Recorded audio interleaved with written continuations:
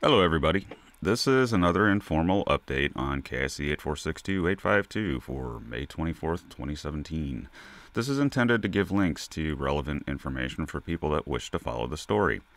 The recent dimming event has concluded, and from what I understand, the data is being processed and worked on, but there is not yet much information out there from Dr. Boyajian and her colleagues. It takes time to study data, and my sense is that they collected a lot of it. But what has happened are 2 new papers have come out that offer new explanations for at least one of the odd phenomena happening at this star. One thing to remember is that there appears to be 2 strange things going on with Boyajian's star. The short-term deep dips like the one that just happened and those in the Kepler light curve, and the long-term dimming trend that Bradley Schaefer identified, and no one's really sure how the 2 relate. It would seem pretty unlikely, though, that the 2 aren't related in some way. Both are dimming events related to the same star, after all. But the first paper suggests that they do indeed have separate causes.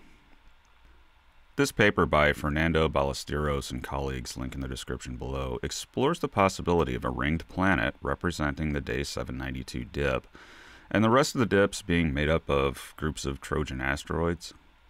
These objects would be relatively distant from the star, about 6 AU, and would occupy the same or close orbit with each other.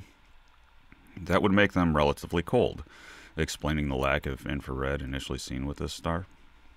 But I think the main sticking point with this theory will be the sheer amount of asteroid material you'd need to block that much light.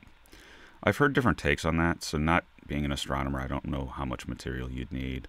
But like the cold comet theory from the original Boyajian paper, link in the description below, it could turn out to be implausibly high, though I'm not sure that's settled.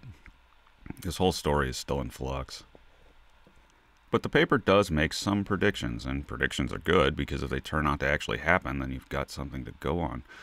They predict that the star will be eclipsed again by a swarm of Trojan asteroids in early 2021, and the ring planet will be seen again in the first part of 2023.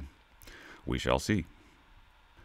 The second paper is by J.I. Katz, link in the description below, and suggests that the material blocking the star is within our own solar system, essentially a ringed object in a distant orbit of the sun blocking the light from the star. There's been a few suggestions about this sort of material in the past, linked to a blog post by Jason Wright on this very thing in the description below. But with seeming periodicity gaining traction with this star, I think the solar system origins ideas for the material are losing traction. Only time and more information will tell. Lastly, Dr. Wright has posted his take on these 2 papers in his blog. Link to that post in the description below. His blog is always a good read, but in the end I'm not sure these papers get us any closer to a full understanding of what's going on with this star, especially in regards to the long-term dimming trend, the existence of which seems bolstered now, and how that relates to the short-term dips. So anyway, that's where it's at today, and I am science fiction author and futurist John Michael Gaudier, currently reading the comments section from one of my videos. Someone asked what I've done with the robotic text-to-speech me.